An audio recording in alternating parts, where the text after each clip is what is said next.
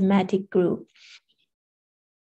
I would like to thank you all for joining us in this discussion. I'm Sedi. I'm a health system researcher from Iran University of Medical Science, and I was the coordinator for the thematic area 3 on health service delivery in this research agenda setting activity.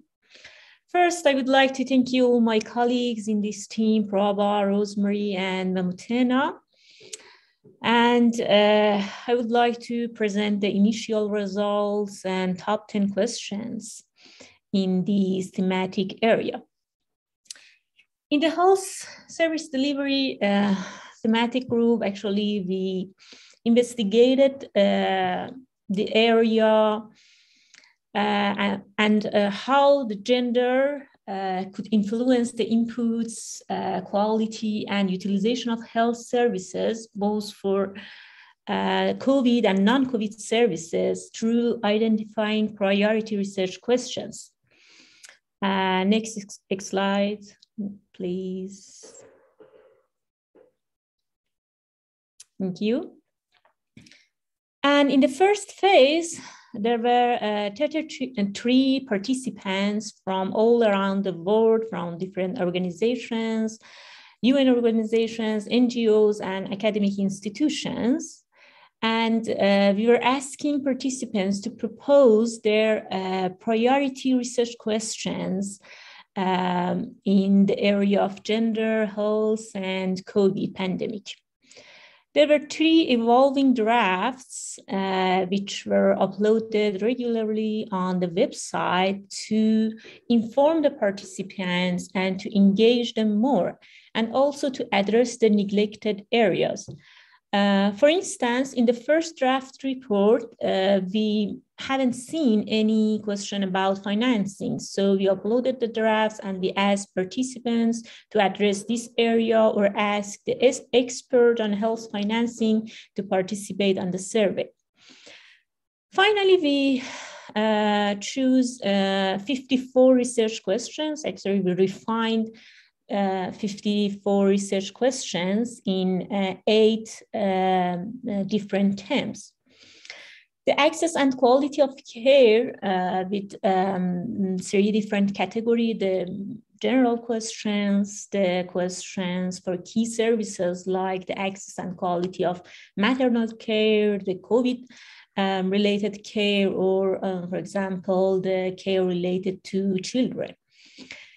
The access and quality of care were also categorized for key populations like women, children, or older persons. The service delivery mechanisms, the human resource, medical supplies, health information, and health financing were addressed in this survey as well. In the next phase, we asked participants we actually designed a survey to prioritize these 54 questions for us. And in this phase, hopefully 34 another participants have responded to the survey, and we are going to present the top 10 questions which were ranked by these participants. Next slide, please. Thank you. In the survey, we had 3 criteria which participants were asked to rank. The first one was about health benefits.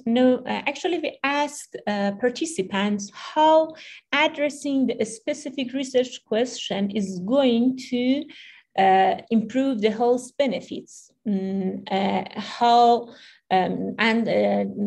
There was a Likert scale actually from low to high, and they were asked to respond and rank the questions.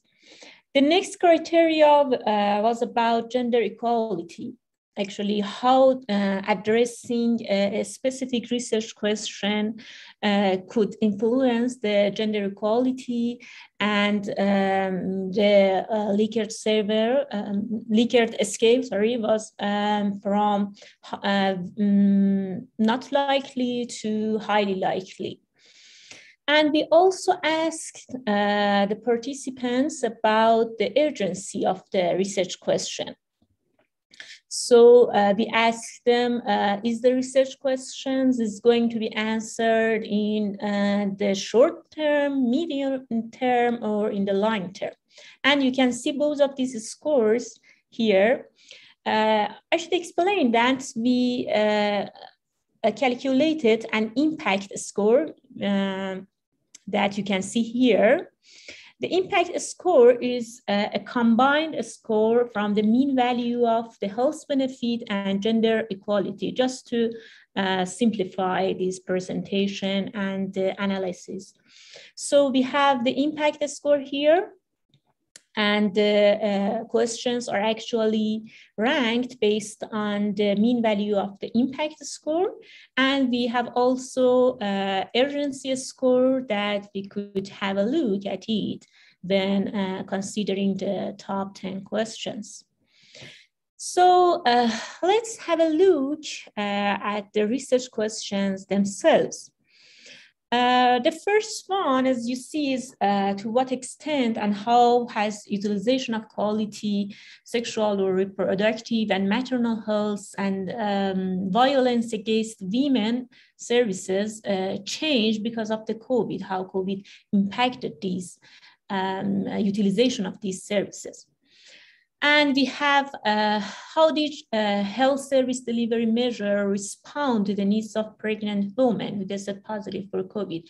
As I mentioned, it's under the theme quality and access to services for key population. The pregnant women were identified as a key population, for example. And the third one, how does access and quality of services for COVID differ by gender and its intersection with other social categories like race, disability, or so on?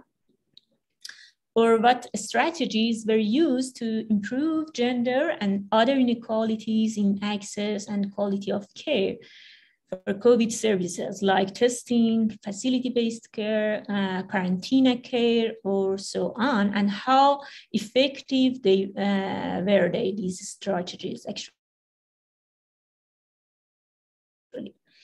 Please, thank you.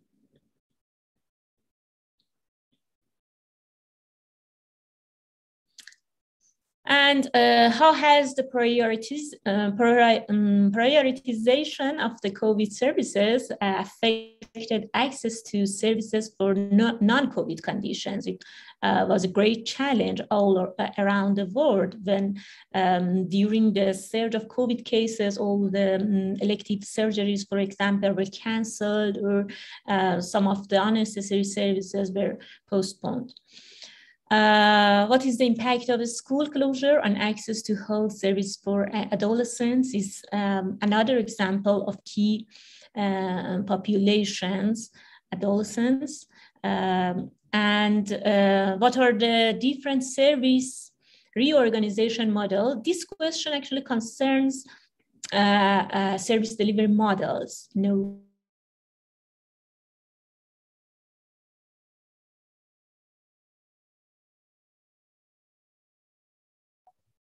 I think we've lost you a little bit, Sadie.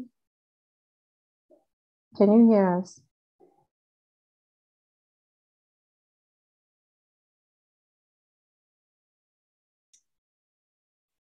I think we may have lost her. Mamatina, are you able to pick up?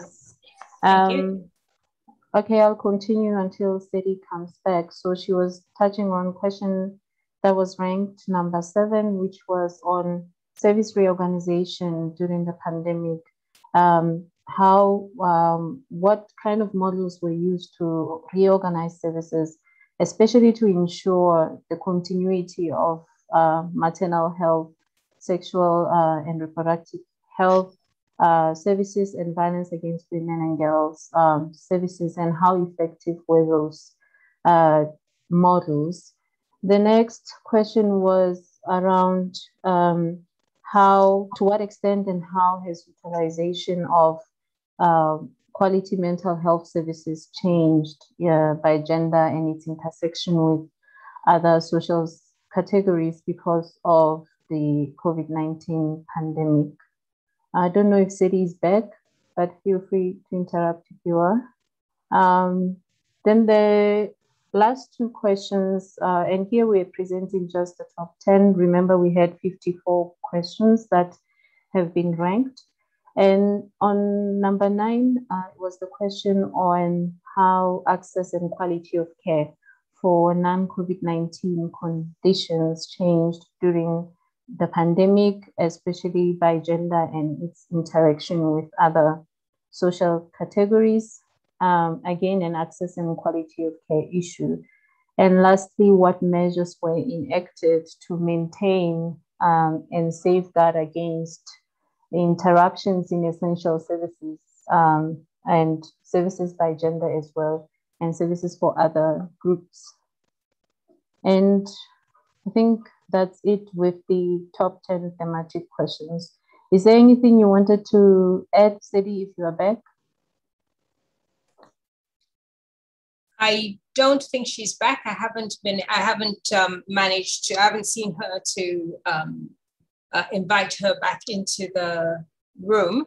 Can I ask everyone, please, that if there are particular questions, can you begin to start putting them through the chat function? I think it would be useful if, Mama Tena, you provide some comments as well as part of the process. We had, as Asha had mentioned, we had hoped to have Jeanette Vega with us, who had prepared, was a discussant to this particular session.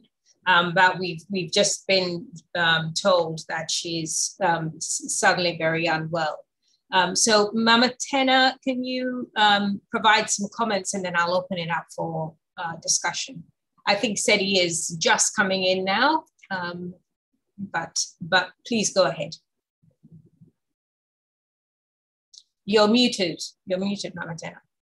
Right, thank you. I think I'll keep it to 2 minutes because I'd really love to hear everybody else's reflection on those emerging priority questions. But for me, it strikes me as someone who's been involved in the process from the beginning, and having written the thematic report that came from the broader consultation process and not the survey, and that gave rise to the questions that were asked in the survey. The 54 questions that we had, how much broader those questions are. It's not just access and quality of health services for key services and key populations, but as well as service models. But there's also a lot of questions on human resources for health, where we ask questions around how health workers have been challenged by this pandemic and how gender issues compound that. The issues of safety and security of frontliners and access to training opportunities, for instance, recruitment reforms, especially in managing surge capacity with the different waves of the pandemic. And there were also questions, as Sedi has shown with the different themes, around medical supplies, access to COVID-19 commodities by hard-to-reach vulnerable populations, effective strategies for deployment, delivery of vaccines, for instance, and what is being done in health information systems to capture sex disaggregated data. Are we learning from the data? What are we learning from the data in terms of the differences of gender in care access, affordability, health outcomes, and so on? And the health financing questions that really formed a big part of this priority questions, or the 54 questions that we are rating in the survey, questions around allocations and reallocations of funds in ways that impact, genders differently, and changes in purchasing mechanisms, as well as protective measures for instance, women-headed households. So there's a broader set of questions to answer, and I hope that people will continue to participate in the survey, and it will be interesting to see how it keeps evolving as more people participate. But I think I'm going to leave it there for now and see what everybody thinks. Thanks. Thank you very much, Mama Tena. Welcome back, Sedi. We did manage to, I see. Sorry, I lost the electricity, actually, it was gone. And so my Wi-Fi connection, I'm now with my mobile phone. Okay. Thank you very much. I think Mama Tena was able to pick up the presentation as exactly where you left off. Yes, so thank you, Mama Tena. Yeah. So really what we would, in terms of just opening this up for discussion now, I think what has been striking about this whole process, not just this session within service delivery, but what's been really striking about this process is the number of times I've been engaged in the gazillion webinars that are available and so on. And the number of times I have heard that within COVID as a pandemic and priorities, it's just about providing services and there are no gender issues. And as long as you're providing the best quality care, there really isn't anything to worry about. And then you open up this kind of process and you really get a good sense of the sorts of things that do worry people or that actually do have an impact on their lives. And it has been an incredible learning process for all of us, and one that we really hope can be injected into the development of evidence and so on within this area. I'd really like to hear from you now, and I don't want to be too directive about the questions, but really it's the around this broad thematic area of service delivery. Are there things that you think need to further be included? Can we get you to engage more in the process and extend the questions or extend the participation much further? So the floor is open, please. I have just seen one question in the chat function, which is about the acknowledgement of people who contribute. Absolutely, this has been very much an open process, and one that is where people are allowed to engage as much or as little as they have time to engage with. The website is open. I will ask at the end of the discussion, when we all come back together again, for all the links to be shared again. Any questions? The hand up function is through reactions or questions through the chat function. The floor is open.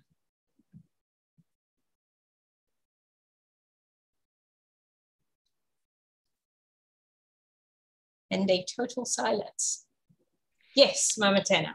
Yes, Pascal, I think as we wait for questions, also just to reflect that as we move along in this agenda setting process, we are also starting to think about the kinds of actors and strategies that are needed to ensure that this priority and other research questions are answered and this research agenda is taken up. So these are some of the reflections that we can have together, as well as a reflection on whether the agenda, as you said, is reflective of all of the populations, for instance, and contexts that it needs to be reflective of. So just throwing that in there as well. Great, thank you very much. Shifa. Oh, sorry, Fatima. Hi, sorry, I have one small question, or more of like an observation. Sorry, do you mind introducing yourself, please? Yeah, hi. My name is Shifa Fatima, and I am from Pakistan, and I work at the Planning Commission of Pakistan, and I've been working on the COVID-19 response of Pakistan. So I've been working on health sector upgradation and vaccines. I have a migration, I have a background in demography, gender, and migration. Something which I have observed is that the accessibility not only of service delivery like contraceptives and sexually reproductive health, but also of vaccines. Because I was analyzing the response of South Asian countries, Nepal, Pakistan, India. So most of the response is like centralized, where women are expected to come to the vaccine centers. However, we're not taking into account on how, women's mobility is a very big issue to get to the vaccine center.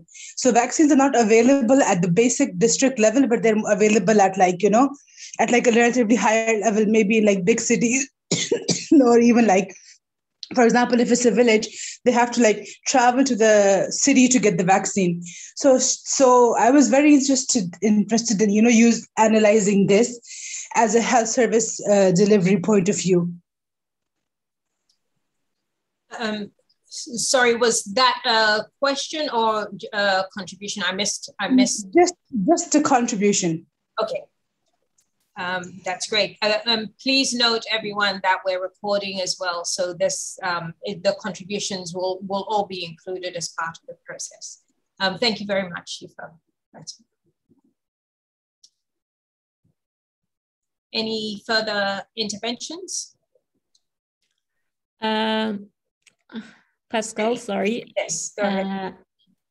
I had a question myself when I was reading the top 10 questions about, I was wondering that all of the top 10 questions were somehow related to access and quality of care, and not about medical supplies or health financing. And I really would like to discuss here and, why that happened. It is maybe because of the expertise of the participants, or because of the structure of survey, or maybe the nature of questions, which were asked in the survey. We ask people how the question is going, how the research question is going to affect the health benefit. So, or the gender equality.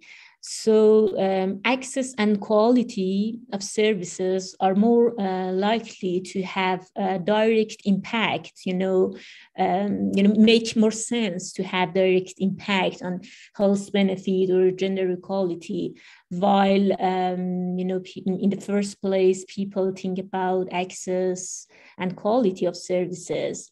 And then about mechanisms of financing or health service delivery models. I'm just curious about what we see these top 10 questions from the access and quality theme, actually. I might actually open that up. I think that's an important point, but I think there is also an opportunity to add that into the pool of questions to keep continuing to grow the issues. Can I actually call on people working in this area? I see Anjana's on the call. Anjana, any comments on that? Hi, sorry, I was attending to an urgent email. Could you just summarize the question for me? Sorry to be inattentive in the moment. Sedi, do you want to raise it again? Just very briefly. Yes, why that's actually the top 10 questions in this thematic area were all about the access and quality of care. Why we didn't see questions about medical supplies, human resource, or so on. Didn't see questions about? Other issues around health systems. Other themes. Sorry, I missed it again. Sorry, it's why do we not see other priorities such as human resources for health okay, as part of it as well? Yeah. I think these are the questions that kind of scored the highest. There were several scores, if not several hundreds of questions received. And as part of the process, they were